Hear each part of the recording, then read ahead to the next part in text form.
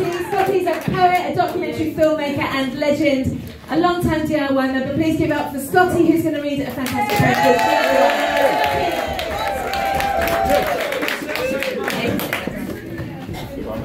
Evening. Poem dedicated to mothball. Originally written for the 30th birthday party. For those mathematicians out there, don't bother trying to work out their numbers, okay? In the town of Nottingham, where the sheriff was always stoned, there lived a bunch of vagabonds, the city streets they roamed.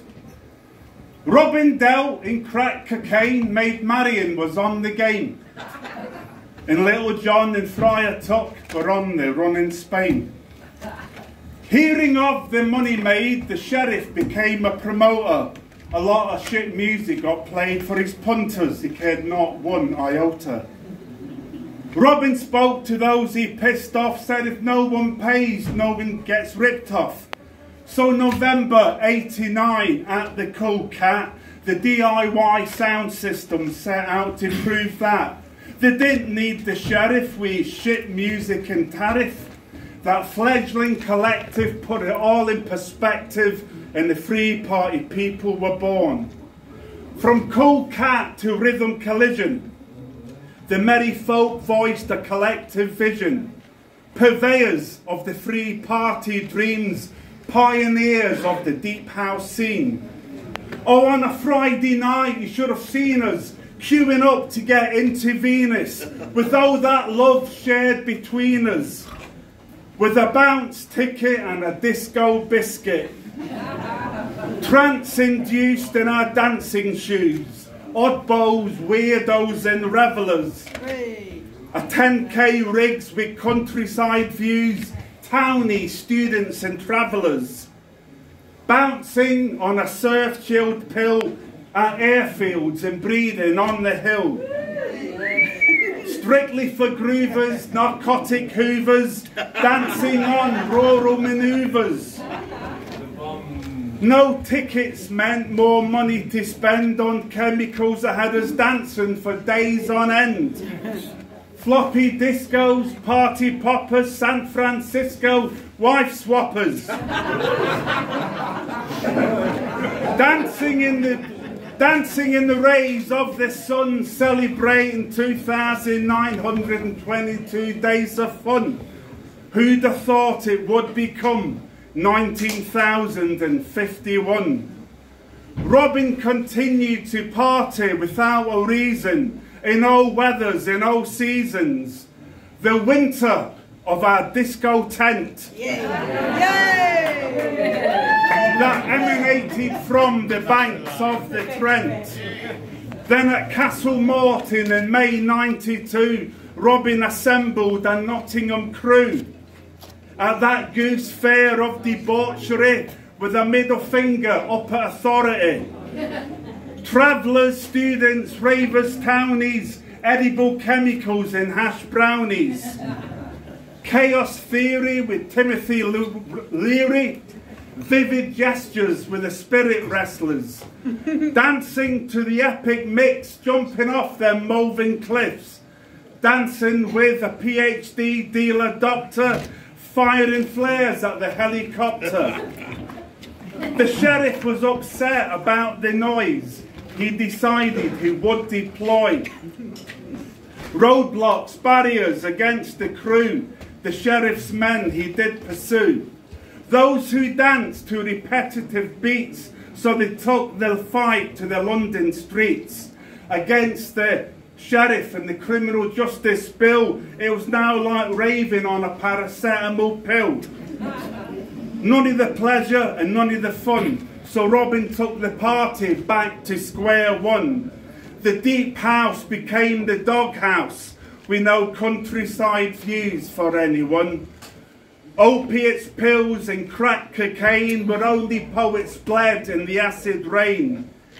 Dreaming in yellow yet dancing in mud, a complexity of ecstasy of that mile-high club. With Icarus and his sunshine lost, they flew over the sun's top. Their wax final melted and they fell into a floppy disco. Landing on the poppy's pillow, they embraced the old reliable alcohol with all the charm of a naked deaf DJ with only one arm. The merry men and women were ill-equipped, soon it was rehabs and methadone scripts. Without the merry men and women, the sheriff got on with being the villain. His clubs were playing handbag, admission came with a price tag. The sheriff's men confiscated all the pills. Nottingham was blue, a city without thrills. The Free Party people cleaned up their act. They saw the city's pain and decided and formed a pact. To celebrate their 30th birthday, they decided once again that no one should pay. Robin and Co went down to Bristol. Why is it always Bristol, by the way? Robin and Co went down to Bristol, returning with a van load of crystal. The best MDMA the city had ever seen. And they joined forces with Old Smoke Screen. To put the sheriff off the tent, the Smokies led them to an empty tent, leaving DIY free to follow a bright star that led them to the city's reservoir. Like the KLF burning a million nicker, the merry folk figured it would be far quicker to drop the shipment of crystal MDMA into the water supply so no one should pay. As the city awoke on the 23rd of November, drinking water that gave them all a splendour. It was the most wonderful thing I ever did see. The entire population of Nottingham fucked on E. The 23rd of November is our 4th of July, so raise your glass to DIY. Be thankful that you were there, dancing freely in the open air. Happy birthday to everyone. Let's celebrate 19,050 days of fun.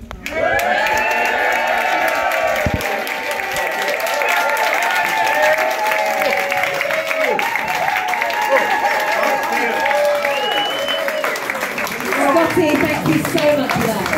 What do you think? Looking back 30 years later, what do you feel at that time of being involved with DIY, that whole scene? What did it give you? What are the sort of gems that you've gleaned from that time? Well, obviously it was a very strong introduction to dance music, and also it was sort of the way, obviously we'd have the free festival culture and suddenly dance music was coming in, and certainly a very strong feeling of unity with people of a like mind. Yeah, things, obviously we had the Tory party were making life as difficult as possible, and certainly with the, I think when dance music came along, it certainly it gave a bit more strength to the freedom movement, where being able to gather under the stars, marquees, vehicles, people, it certainly gave us some new impetus and definitely a lot of strength, and also, yeah, a meeting of different people, which I never envisaged myself at the time. Yeah, beautiful. Thank you so much, Phil. Great. And let's come to Embrace It. I mean, I guess I can say it the other way. From Phil, we were in town. We'd been to festival, been to Glasgow and all these things, but then we met Phil, Emma, Boise, Sharon. So there was a synergy, without getting too ponce, but there was a synergy. We were living our music life, they were living their countryside life, and we didn't. That's one way of looking at it, I think. They were doing what they were doing, we were doing what we were doing, and I guess one thing I would say I took from it is, when you put energy into something, you get like 1,000 times back. You know what I mean? And we should still be doing that now. We're not that old. So it was, don't tell everyone, I'm 45. I was recently 33 and a third. So I think what I take from it was just a beautiful moment of just getting to like community unity. But it was really nice to see we were doing what we were doing. There was a natural affinity between the two groups, and something really strong came from it. So it's the belief that things just happen. You don't decide it. You don't sit down and go, we're going to do this. You know, it just happened. So I think it was that sort of belief in those kind of things happening, which I take from it. Yeah, beautiful. Thank you, Grace. And let's go to Barbara next, please. What did I take from it? What did I take from it? To me, I always just look back at those times when the diversity of people, our Liverpool times, those early days when you just looked around and you were just with people that you would never have had, the experience of being together with. And you take that through your life, don't you? You don't judge anyone after that. You don't judge a book by its cover after that, do you? That was the bit that stuck with me forever, yeah. Oh, and a snack pudding.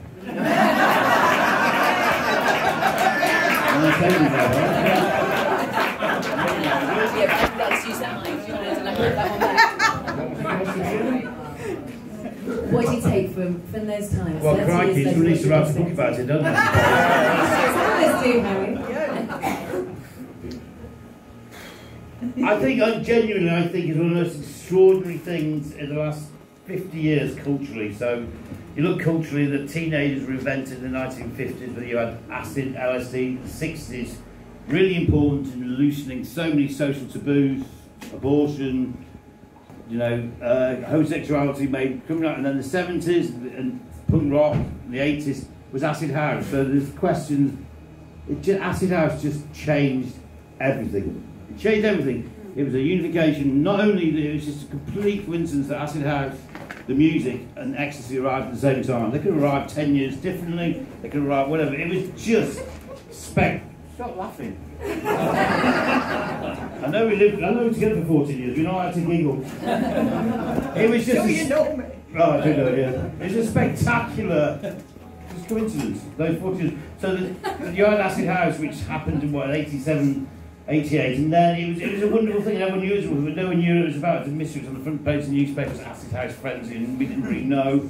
And then we were inspired. We went to. It says in the book we went to Rock City and just danced to some Acid House DJ, and it was just blew our minds. We went there in the autumn of '88, and we just blew my mind. I've always been to music, and it was just like this music has been beamed from a different planet. We weren't even on ecstasy, we just a few mushrooms. Vodka and mushrooms. They didn't have the £25 that night. No, but it works anyway. But it was just, and we were just, wow. And then we started doing our parties, house parties, and we were inspired, and we started texting. And then, when we in 1990, we never even thought, in hindsight, it's a wonderful thing, and we look back in 1990, we met these guys, Phil, all the travellers, we've got to name them all because they were so fantastic, but it was just like, right, fuck me. We don't have to have any rules. We can do this all week. We can do it all weekend. It's free. There's no bouncers, there's no fences, there's no tickets, there's no bollocks. And it was just like fucking blinding revelation, and it was just generationally, inspirationally fantastic, and it will remain fantastic.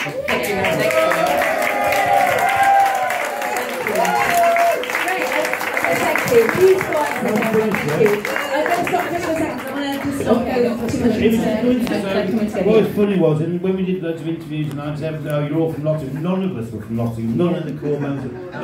So he's from Stockport, me and Pete were from Bolton. So we grew up in Manchester with a hacienda, and we had whatever that Manchester attitude is. We had it, and we moved to Nottingham, and then Graham Park was playing house music, as it says in the book. Probably the first person in the UK to play house music in public. We started going to the Graham Park nights. Graham Park, great DJ, and that was our inspirational moment with house music. We used to go to so this is at 89, go listen to Graham Park, and it's like, what the fuck is this music? Really seriously, off our tits, listen to this music as a bunch of crusties, well, crusties, no, we weren't crusties. Well, Grace wasn't anyway. Grace was very well dressed anyway, in a nice frock. But some of us were crusty, but we weren't crusty. But you just went there, and the amazing thing was that, so in the garage, we went to the garage on a Saturday night in 1989, it was full of the most incredible mix of people, and no one gave a shit, and we got on the power of ecstasy and house music, and that's the whole point of the book. It's unbelievable, the power of the whole fucking thing to bring people together, and we just got on. What was the question again? Because you're in Nottingham, it's a home of DIY. Why Nottingham? Because it defines the most myths about the London-centric club culture. So we just happened to be in Nottingham. We were looking, so the three centres of houses were without doubt Manchester and London, just by complete coincidence. Not Leicester, not fucking Derby, but Nottingham, because of Graham Parker. And we were just incredibly lucky. So my big brother was a punk rocker in I was 10, 11, and he was playing punk rock. I thought, I'm too young for this, but when the next thing comes along, I'm going to be there. And we were in the right place at the right time. We had our lineage of having gone to free festivals, and me and Pete been into Crass and anarcho-punk and electro and hacienda, and then bam. And it was just extraordinarily lucky, really. And we rode that luck, and it just, the ability of house music and ecstasy to bring people together was just phenomenal. And that's really right that we pass on to Grace, so I wonder what she feels about the Nottingham situation. Just pass the mic. Obviously, yeah, I mean, I moved from Manchester, from the hacienda. Yeah. Completely by coincidence, not knowing about Graham Park, so we were lucky. Those of you from Nottingham used to go to the garage on a Tuesday, Thursday mainly, Friday and Saturday. Every night. Yeah, basically. So that definitely was a part of it. And there's a funny sort of scene in Nottingham. There's always like the fashion crew, the barbers and boutique sets, we used to call them. Yeah, so there was always like a scene that represented them here. And this is what I think Scotty was getting at in his poem.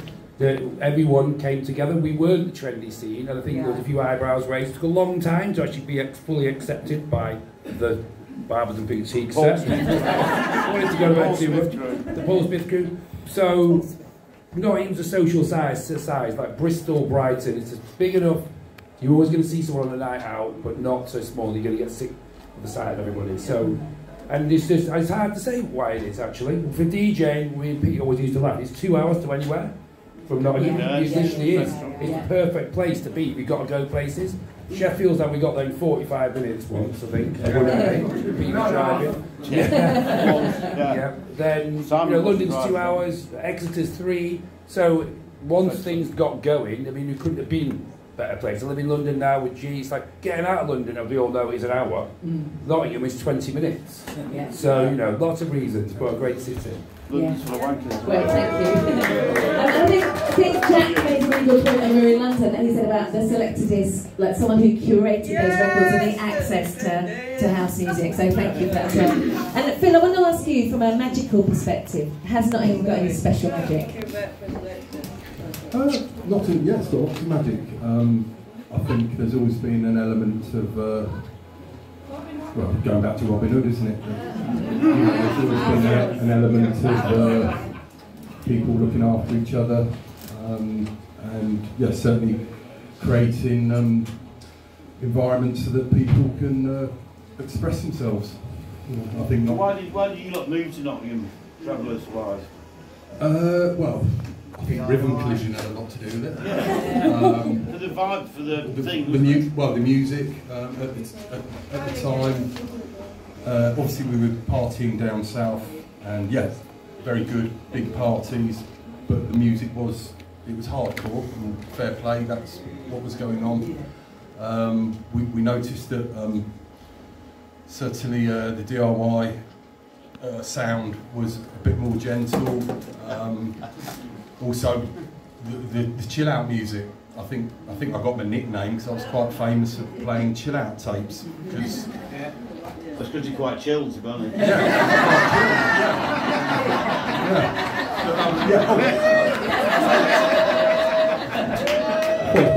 a lot on my burner. Yeah, I've always found that Nottingham was a very welcoming city. Yeah, I'm from Reading. I lived on the road. I landed here. I followed Arsenal. Never used to get any grief for that. But from people from Chilwell, Bulwell, in the Wells where I've lived, people are always very friendly. And I think that's why I've ended up here. That sort of joy of being outdoors and meeting people, not necessarily like obviously you started off Marcus Garvey Centre, you started your first club night there. All that, yeah. Yeah. What made you take to the fields? What was the particular sort of outcome of the Free Party movement? That's a great question, but I think as I said in the book, we've been going to free festivals. Me and Pete have been going to free festivals since '83. And so I took that pick-up bank when I was a kid. I was 16, going there, just blowing my fucking mind. Going there, we had a 16 to black ash between us, and the chalkboard, like Coke, £5, land speed £1, mushrooms 50p. That's just like, fuck's sake, how much have we got? £3, right, we're in. And we were there for 2 days. It was like, fucking right, this is freedom. I mean, for me, that was freedom. It was like, this is fucking. And then go to the Hacienda at the same time. The Hacienda stopped at 2 o'clock, so it was wild, but it was like finish time. And then when I just think it blew our minds and say, okay, now, looking back with hindsight, we started doing house parties and they didn't finish at the time. The police had turned up and said, yeah, well, fuck off, blah, blah, blah. And then it was like, right, and then we used to blow down his high-five on speakers. And said, okay, I was like, why don't we just...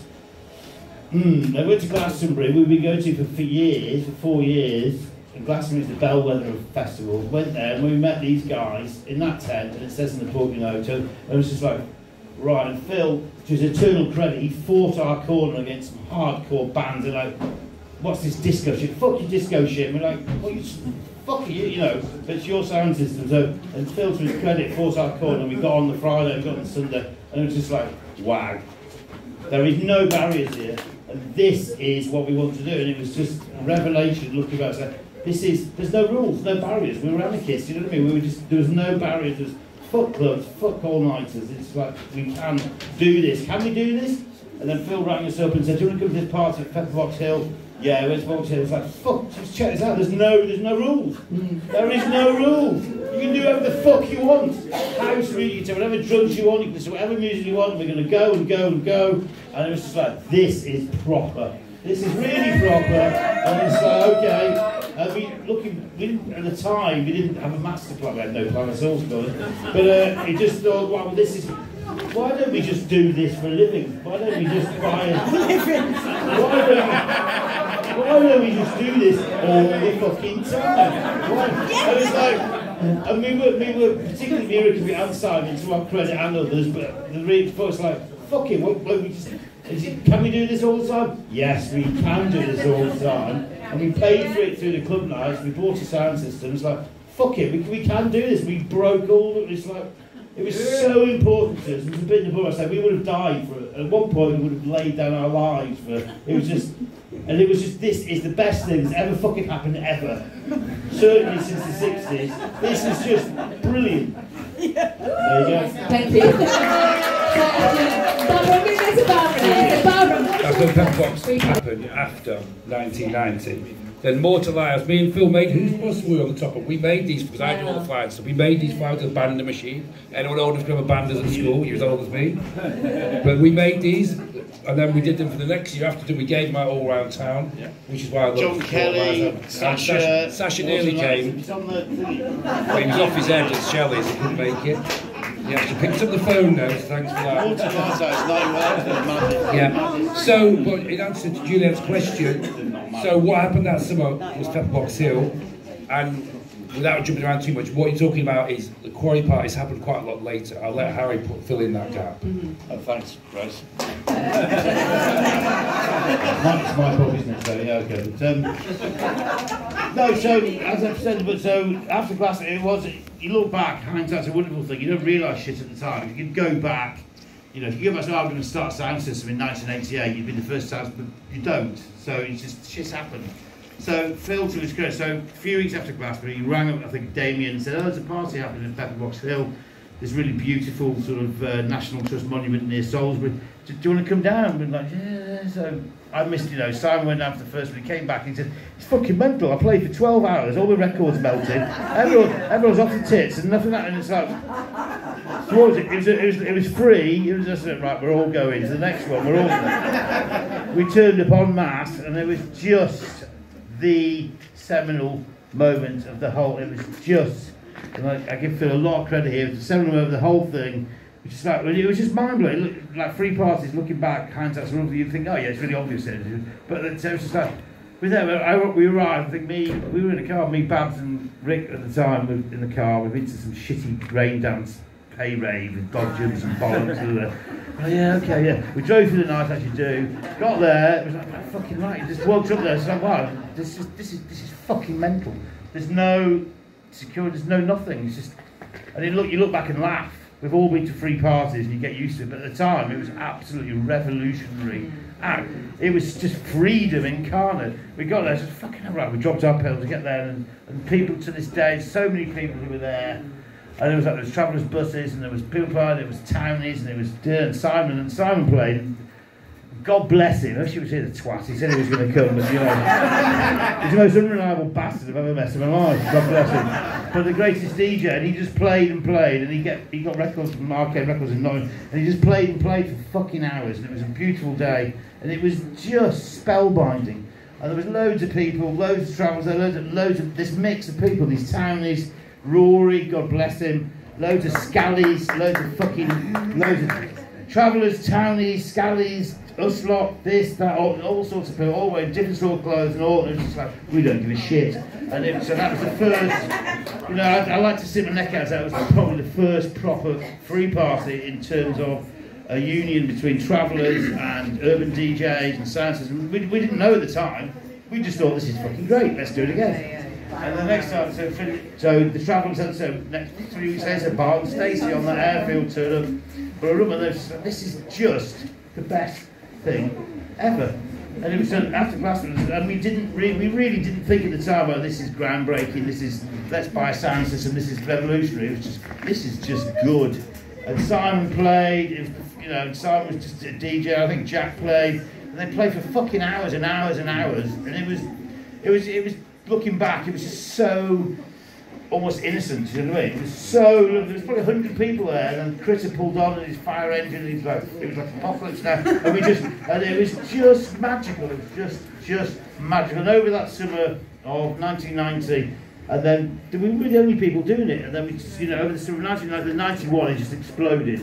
It exploded, and by the summer of 91, it just exploded, Spiral Tribe, etc., etc., etc. But for those few months, it was the most magical thing. Everyone that's on the floor, everyone, whatever you look like, fucking, you're on a horse, who gives a shit, you're a trillion, fucking, it was just the most tolerant thing. Yeah, and I think that's a really interesting point, isn't it? That tolerance, yeah.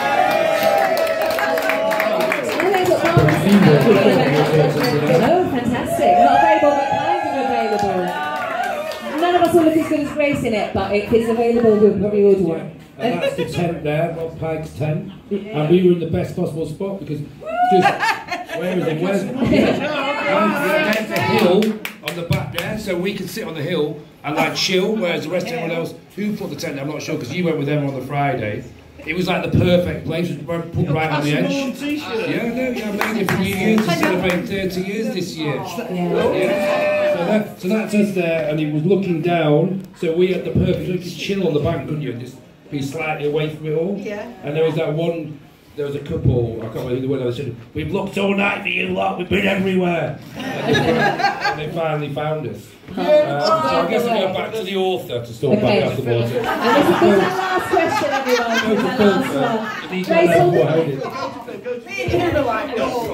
It's a travellers event, go on. Castle Morton. Avon 3, 92. With obviously the Free Party travelling sort of fraternity. We were coming from Breedon. Breedon on the hill, and then we drove what we thought we were going into Avon to the emanating around Ingliston Common. That's where the Avon Free Festival traditionally happened. I think what the police used to do in those days was they didn't used to inform the other county what was going on, so we basically got pushed out of Avon. We headed into Gloucestershire. The reason why we ended up on the hill, well, there was a lot of, it wasn't just us taking this up, but I think some of the Free Party people were initially on those first few convoys, so we ended up at the top of the hill.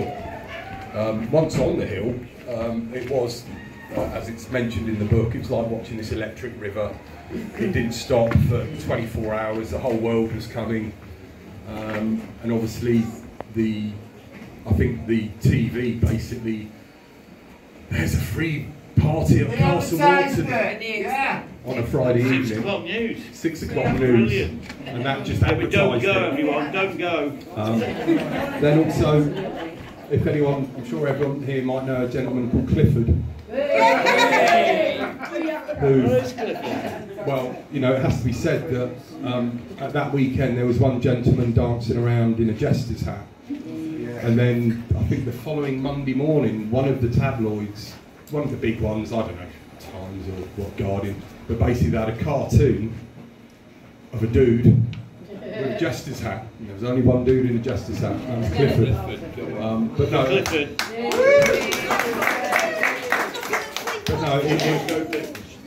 it was a whopping event. It certainly had, you know, the last time I'd seen anything remotely like that was Stonehenge 1984, when that was about 60,000 people.